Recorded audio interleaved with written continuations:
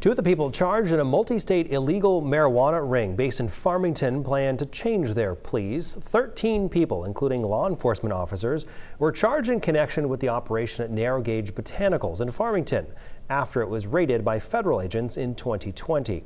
The company had a license to grow medical marijuana, but investigators say more than 1 million pounds of pot was transported out of state and sold illegally. Now, two of the people who were arrested are changing their pleas to guilty on some of the charges, while others will be dismissed. Bradley Scoville and Derek Duquette are both former Franklin County Sheriff's deputies. If the judge accepts their plea agreements, both men will spend no more than 57 months in prison. They will go before a judge in Bangor on Thursday morning.